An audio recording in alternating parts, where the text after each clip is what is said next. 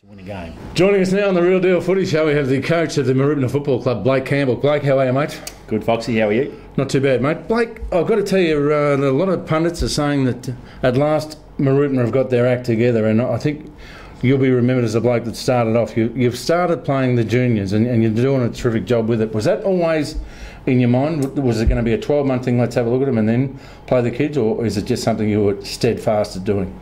Oh, look, it was, I suppose, when you look at the footy club and what we've done over the last 9 or 10 years, we've had a successful era in terms of being probably up there and contending in finals and being able to compete with the top sides, but we haven't been able to actually win a premiership in the last 10 years. So I'll probably analyse things at the end of last year. Really wanted to have a look at things last year, just see where the list was, just see where we were going to go, and probably got to the end of last year and thought, well, what we've tried to do in the last 9 or 10 years hasn't worked in terms of winning a flag, and that's what we want to do at the club, is we want to win a premiership. We haven't won one for 30 years, so I just wanted to.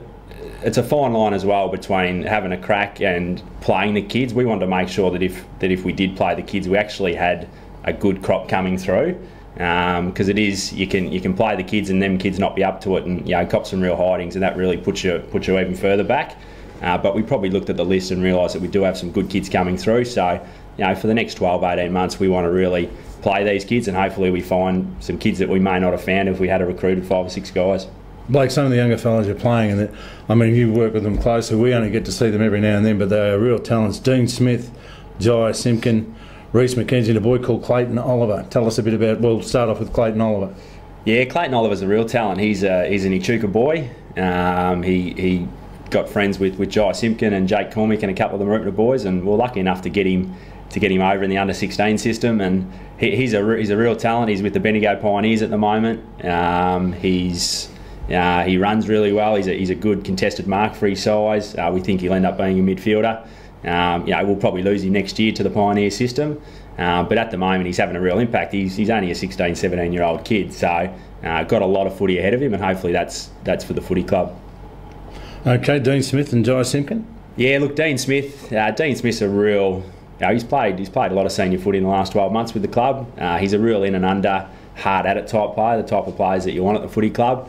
We've given him some roles this year on some key opposition players. We think he'll really develop into a really good inside midfielder.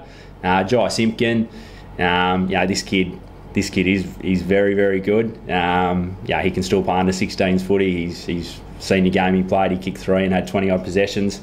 Probably for us as a club, we don't think we'll see him that much, to be honest. Yep. He's got Vic Country duties every second week, and we think next year he'll be in the Bush Ranger system and probably won't see him that much at Mooroopna. Young Reece McKenzie, this crop is a really good crop. Reece McKenzie's a winger type, beautiful foot skills, left and right side of his body, probably one of the best runners at the footy club. These are the kids coming through that we think we're going to take Mooroopna to that elusive flag, hopefully. One of the hardest nuts to crack, one of the most gifted players that I've seen come into this competition in a long time is Daniel Lewis, and I think he's got everything. He's got the most unbelievable vertical leap for a boy his size that I've ever seen. He's an absolute gentleman on the footy field.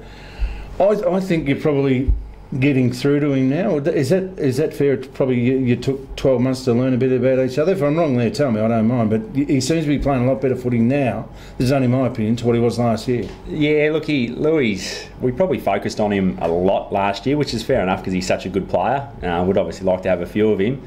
But playing him a little bit higher up the ground this year, like I reckon we were fairly predictable with him last year, and opposition sides probably caught onto us a little bit and started to float guys back in front of him, and he's competing against 2 or 3 guys week in, week out. So we want to free him up at times as well, and he's actually really fit. He likes going through the midfield. He could be our best midfielder, he could be our best backman, he could be our best forward. We're pretty mindful that if we're going to win games, he needs to be kicking a few goals. So we'll play him anywhere. We could play him on the wing, we could play him in the ruck. But we think he's settled. Like he didn't do a pre-season last year. He's had a full pre-season this year. His body's going pretty well at the moment. So we've got to support him as well and make sure we don't just rely on him. Now the other fellow you've obviously got your point across too, and he's playing wonderful football. I think we've played 8-9 games this year, and Simon Russell, he's been in your best 6 times. Yeah, well, he's another local guy. One of the things with recruiting, we wanted to try and get as many Mooroopna boys back to the club. He's one of many, with Trent Free as well being another one. Simon Russell hadn't played footy for about 18 months, come back from a knee reconstruction. So, yeah, he's had an outstanding year. He's a real tough in and under type player. Been playing a bit on the back flank just to try and ease him into it this year. Obviously coming back from a knee, but we think he'll end up being a genuine midfielder for us down the track. Yeah, the big fellow he's a real popular bloke. He's very, very good with the media, and I think he's got a huge, when his football days are over, he could be really big in the media. Big Aussie. Can he get back into the side, or has he got plenty of work to do yet? Yeah, I have no doubt that he can get back in there. He's a focal point that we probably lack up forward at time to free Big Louie up. Aussie's come back from 2 hip operations, so pretty mindful. We probably played him too early. He's coming back from a 12-week recovery, and we played him after about 8 weeks.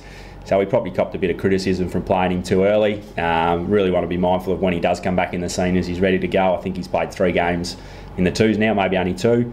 He kicked 4 on the weekend. He moved as good as he has since he's come back on the weekend. But I only said to him the other night that when he comes back in, I want to make sure he's knocking on the door. And whether that's this week, next week, the week after, we think he'll get back in there at some stage. On a personal level, Blake, has the body told you, no, my playing days are up, it's now time for me to coach from the outside looking in? Look, not the body, probably just mentally. My main role at the footy club is to coach. Probably when I play, the coaching suffers, and look, I'll probably analyse things after the Tat game. Didn't have a great game against Tat, but I just want to be on the bench, and I want to coach. We've got so many young guys out there. I want to make sure we get to the end of the game and I can give them feedback. When I'm playing, sometimes it's hard to know who's playing well, what impacts they're having. And I enjoy waking up Saturday morning knowing I don't have to go and play. So I think that's probably telling me that mentally I'm done. I always felt better about it Sunday mornings when you could actually get out of bed. Because after a hard Saturday, there was nothing worse.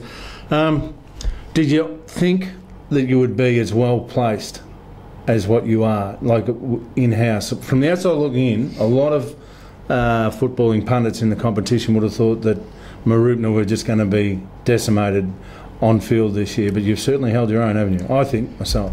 Yeah, look, it's a fine line that we in terms of our expectations, we play every game hoping that we win, and we knew inside the footy club that we trained as hard as we've ever trained this pre-season, trained a lot harder than we did last year. We've got a lot of guys, like I think on the weekend we had 16 or 17 guys actually that played on the weekend actually trained with us throughout the week. It was the same in the pre-season. We don't have many travellers. So we felt that we could get that real togetherness as a group. Our practice matches, we won every practice match we played. So our form was okay, and in terms of sitting well placed, we still think that we could be sitting a little bit better than actually what we are at the moment. We've got things to work on like everyone, but we've got no doubt if we bring effort to the game. We competed well with the Swans round 1. We obviously beat United. Competed well with Tat for a half. We've had a couple of bad games for the club, but we think that we're going to finish the year really strong. Now, have I missed anybody in that list of players that I've given you there? Your rucks are obviously holding their own, and your on-ball brigade's doing well enough for you? Yeah, I think Lockie Devine's probably, just because he's 6'4" and he looks like he's about 25. He's only a 19-year-old kid. Straight out of the thirds, he's been in our best the last 2 weeks. He's going to be a future fullback, centre half back for the footy club. We think we can build our back line around him. So he's been, he's having a really good year, and we've got a lot of hopes for this kid. He loves his footy.